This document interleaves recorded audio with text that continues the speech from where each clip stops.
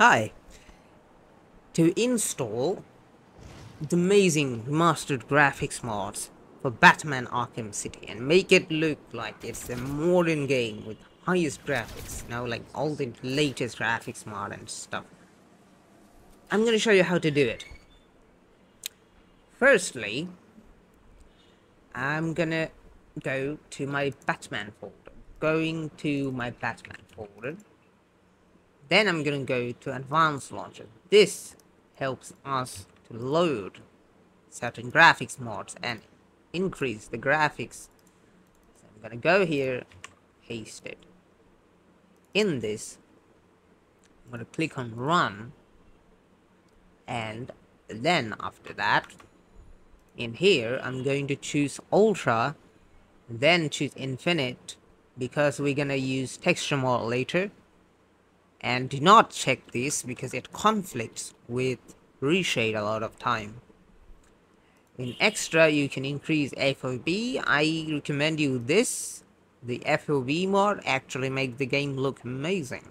Then after that, you can install Community Patch. This will let you use play free roam, but you don't have to if you like story mod.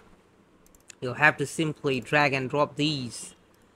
After that, it's time for us to install H2 texture pack. This is a big file. It's 5 GB, and once extracted, it's like 9 GB. So you're gonna have to extract that, and you will have a folder like this. To install these, you can use the installer, but a lot of time it doesn't work. You can open it, run anyway, and then choose your folder and all that. For me, it doesn't work. And for that reason, I'm just gonna install manually. To do that, I'm gonna go here to City Redux. I don't need the alternate texture, it's unnecessary.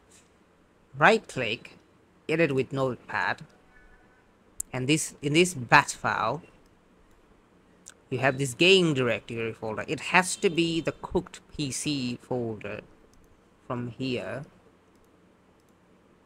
BM game. Just copy this and paste exactly here after the equal.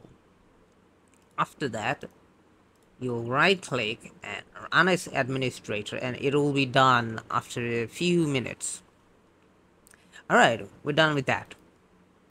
Now it's time for us to install shaders. That's gonna add global illumination and everything. To do this, I'm gonna open up batmanac.exe. I'll also provide you with this. Open up. Next, select game folder. This is going to be your game Batman Binaries Win32. Next, and install it. I've already installed this, and the game is now running with the graphics mod, but in case it doesn't, it means your reshade needs a little bit of reset. So you delete these two,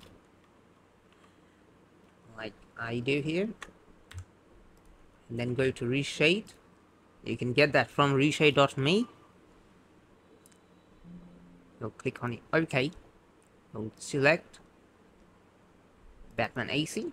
Next, 9. We don't need to update, just update reshade only, as we have already installed all the shaders. Finish. Now if you open the game, it'll run.